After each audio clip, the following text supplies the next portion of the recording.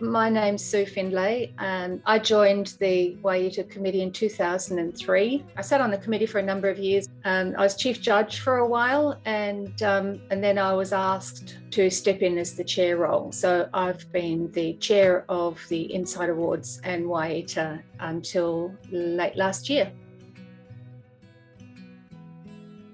My overarching challenge, if you like, as chair has been the sustainability of the INCITE Awards. There's been so many changes that have occurred within the industry, within the economic environment, people, the ability to survive year on year and still add value to a cohort that is evolving rapidly.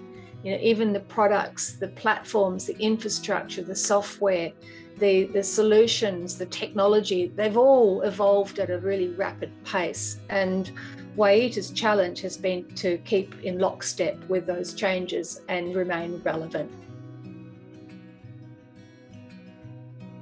One of the ultimate convincers, if you like, of a company or a product's credibility and quality is awards and accolades. So take advantage of the fact that you have been a finalist and or a winner.